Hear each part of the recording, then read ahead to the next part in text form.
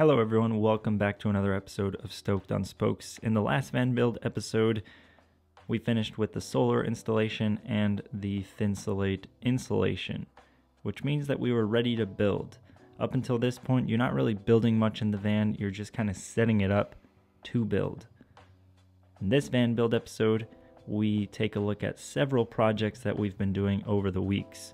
I've acquired a lot of footage for the van build series, so instead of splitting it up into individual videos like a smart person would, I am tackling them in this mega video. This video might seem a little bit long, but if you're interested in van builds, you might be interested in the content of this video. So without further ado, let's get going. We have a lot to cover. With the whole world on pandemic mode, we decided to stock up on lumber and basically all the materials that we would need for several projects. Those are the projects we'll be covering in this video, and at the end of the video I will show you where the van is today, as in April 15th when I am recording this voiceover. Acquiring the Baltic birch was quite simple. We had a local supplier that had Baltic birch, so we picked up a bunch and decided to start tackling the cutting. So we will use Baltic birch for a few projects in this video, the first being the bicycle drawer. It's going to be our bike drawer.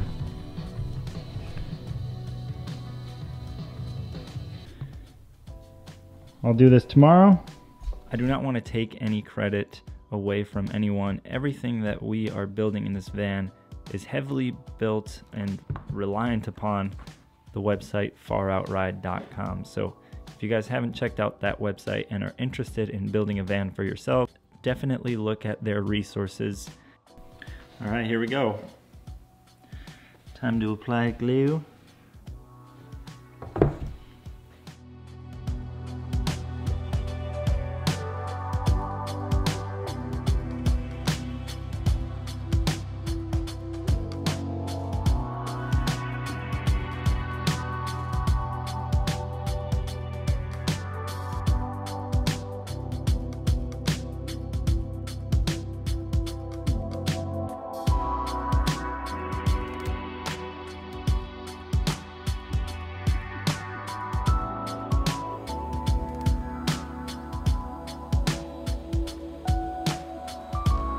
All right, just finished up screwing everything in. I'm happy with it. There's definitely some imperfections, but I'm no woodworker, so can't really expect that. Functionality wise, I think it should work. Here it is. This is the imperfection I was talking about. It's a little bit crooked. It's going this way instead of straight. But I think it should work. The hinges should still work.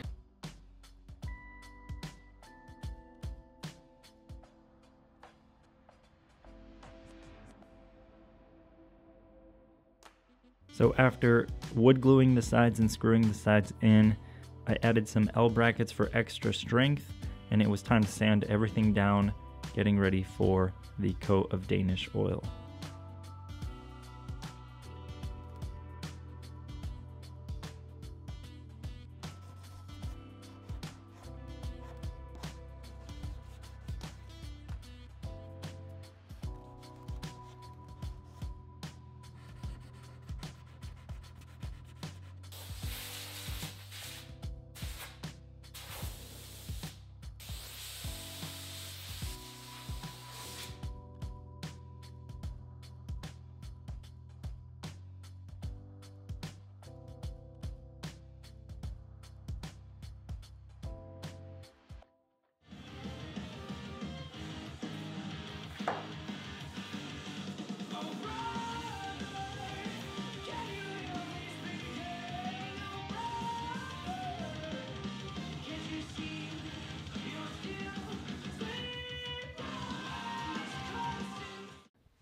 While the bike drawer dried, it was time to start a different project. Now this video, we're going to be bouncing around from project to project, so we'll get back to the bike drawer in a few minutes. While I had Jordan's help we decided to tackle a project that it's probably more of a two-person project, and that was to build the bed frame.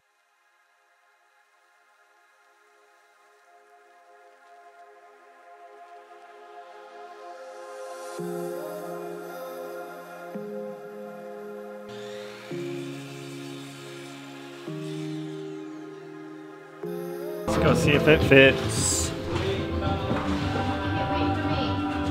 What is this, D? Wait! What? Wait for me!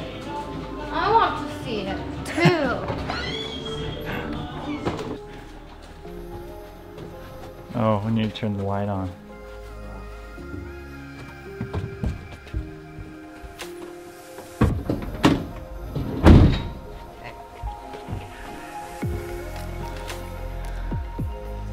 D is way over there.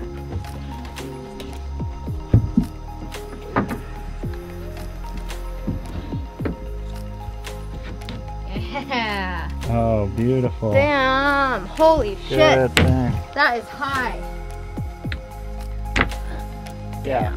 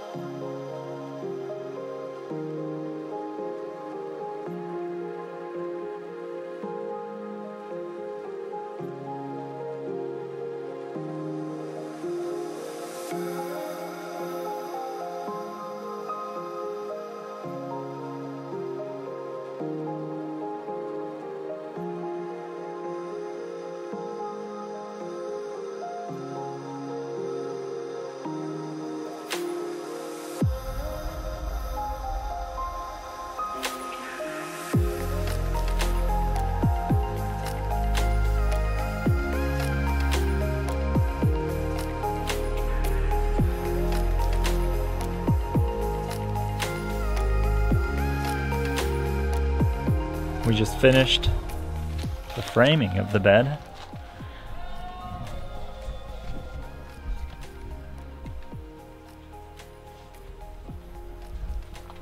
Nice. It's literally...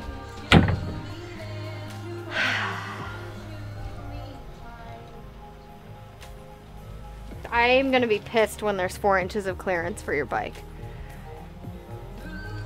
I'm gonna be pissed. There's gonna be some, clearance. I'm gonna be pissed. If there's more than 2 inches of clearance, that's excessive and annoying, and I'm gonna be upset. Yeah, she was pissed. Just got these window covers in from Strawfoot. They're magnetic. Pretty nice. So the truth of the matter is there was an excessive amount of clearance for the bikes, but I built this platform bed with the thought that I would not have a gravel dropper post, which I now acquired, so the clearance doesn't make sense, but it'll still give us plenty of storage for other things besides bikes. Okay. Well, Is that 3 inches right there?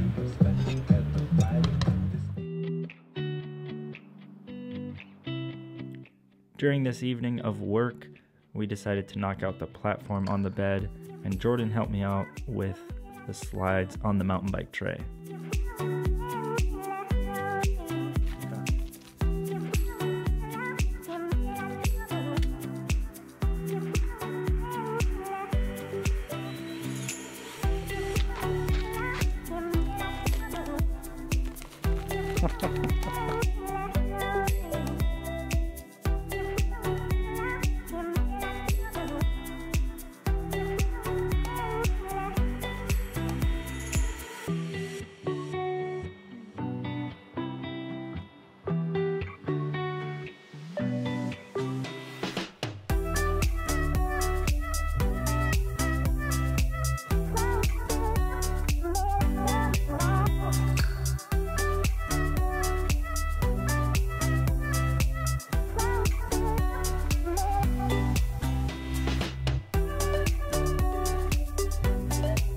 Mounting the bike tray was quite easy.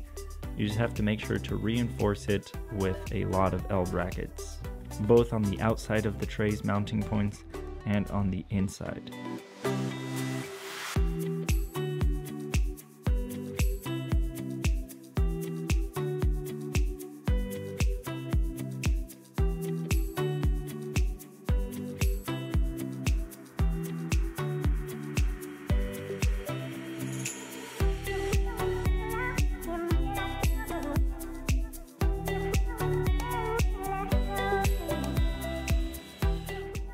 After adding a thin layer of rubber to protect the wood, it was just time to mount the bikes and try it out.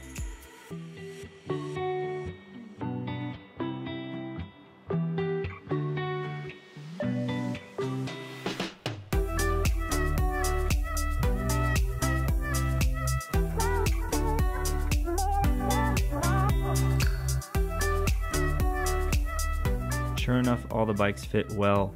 And what I was super stoked on was that all the wheels fit within this same tray. I did not actually design the tray for this to happen, but the spacing in it is perfect for all the wheels to stay within the tray. While I was mounting and finishing up the tray installation, Jordan was busy working on the rest of the insulation. So for insulation, you have Thinsulate, which insulates the biggest gaps in the van, but you also don't want to have exposed metal, as that is a conducer to either hot or cold temperatures. So on the exposed metal, you use a product called Easy Cool, which regulates the temperature of that metal a lot more, and it transfers into a better temperature within the van. After the Easy Cool was installed, it was time to install our studs.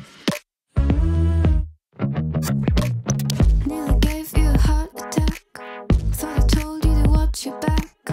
Never know what to expect down here. That's the only solid fact. Guess I'd rather be on vacation. Guess I haven't got the education. I don't really have an explanation.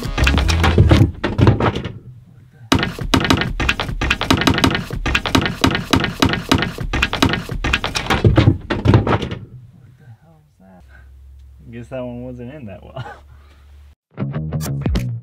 So I found me a game to play. Thought I told you to stay away, but I see you here anyway. So yeah, guess you're welcome to overstay. Just don't build up your expectations. Once we had our studs, meant it was time to start the sealing. The sealing's a little bit of a tricky process because you have to plan ahead for your wiring and wiring needs. My God, it's such a shame. 'Cause you get yourself into this. It says enter at your own risk. Now your name is on my list, and you are exactly where I want. Say I probably lost my mind. Well, you're welcome to try and find. But dear, don't you be surprised if I'm not here when you look behind. Guess I have my own destination, and you're staring at the wrong direction. I'm not looking for your confirmation. 'Cause you're chasing the hurricane, taking the name in vain. My God, it's such a shame. 'Cause you got yourself into this. It says enter at your own risk. Now your name is on my list, and you say you're not gonna take part in this mind play. Well, that's just the kind of price that you gotta pay. Said you have to go, but now you kinda wanna stay. Kinda wanna stay. 'Cause you're chasing the hurricane, taking the name in vain. My God, it's such a shame. It's such a shame. 'Cause you got yourself into this. It says enter at your own risk. Now your name is on my list. So I'm right now working on wiring up these lights. Yesterday we installed them and installed these middle panels, but they all have to be wired in parallel, and so it's taken me a little bit, but I've made it work. I got these front four to work together. Check it out. Nice. It's coming together. All right, gonna do these back four now. I lost myself. I waited still for a glimmer to arrive. I know it will, but dreaming. Look at that, we got light. Nice. Oh shit, minus that one. Might be the Anderson power pole connector though. We'll see. So all of them minus one. One in the back here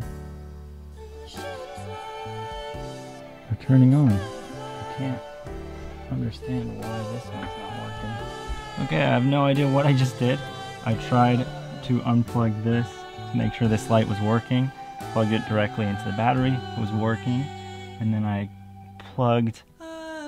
started the circuit this end and the 7 lights were working, and this one obviously was unplugged, and then I reconnected the original 7 light circuit that was working and then attached this last one, and boom.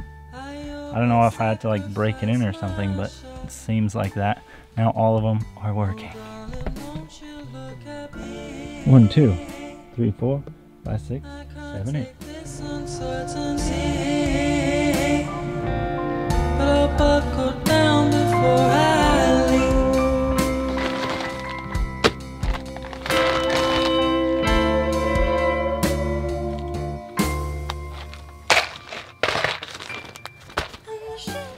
Now here we have the middle part of the ceiling all finished up, all of the lights where we want them to be, and the fan that we want on the opposite side of our bed, where we want it to be.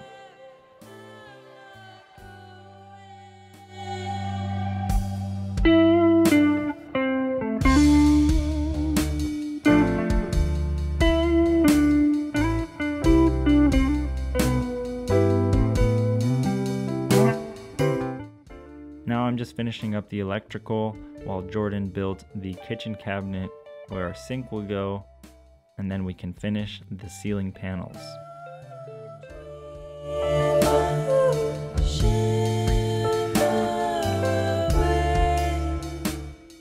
Now the electrical again is a process that I'm new to and have never really worked on anything electrical before the van build, but it is a process that I enjoyed doing a lot during this van build. Definitely one of the most rewarding ones I've found so far in the build.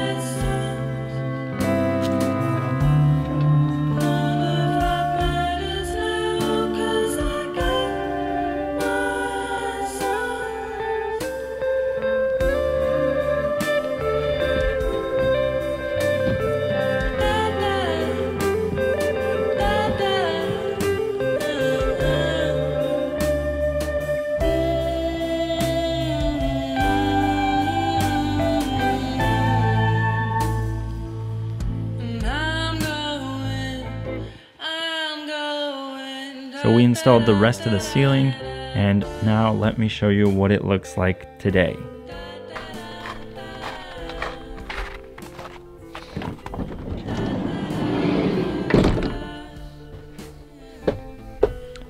So this is what it looks like today, April 15th. This is the kitchen cabinet that Jordan built while I was finishing the electrical. These are our lights and our ceiling. There's of course small little spots on the ceiling that still need to get finished. These are the lights. There's a 2 dimmer setup, so you can dim the back and still have the front for when someone's sleeping, or you can dim the front and just have the rear. So pretty neat. I had a lot of fun wiring those lights And yeah, it is coming together. Let me turn them on full blast there. It is coming together. It's crazy to think that this was just a big box of steel not too long ago. The garage right here will be closed off eventually. You can see kind of our plans. These will be cubbies over here. This of course will be the sink, and we're just gonna run a camping stove over here. We're gonna have some shelves, kind of like a wardrobe space over there. But yeah, that was it. And this is the van. Thank you guys for watching this video. I apologize if it was long. Had a lot of footage that I wanted to show you guys because I know some of you are very interested in the van build. So thank you guys for watching. If this was helpful or you enjoyed this content, be sure to hit that thumbs up. And if you enjoy content like this, make sure you subscribe. I will see you in the next one. Till then, remember to stay stoked on spokes. Peace.